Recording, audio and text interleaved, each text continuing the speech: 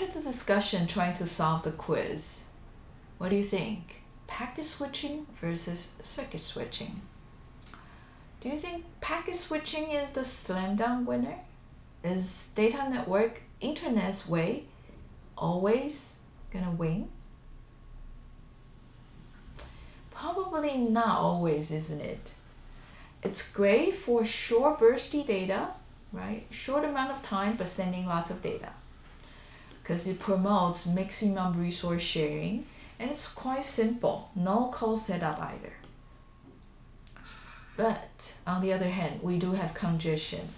Packet delay might be unexpected long, and probably worse, there could be packet losses. And so you need additional protocols, because of the way the very low level packet forwardings are designed.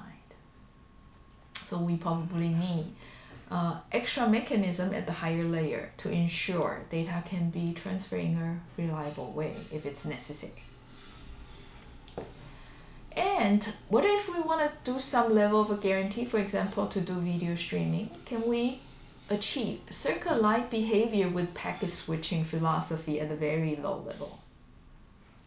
Can we do bandwidth guarantee?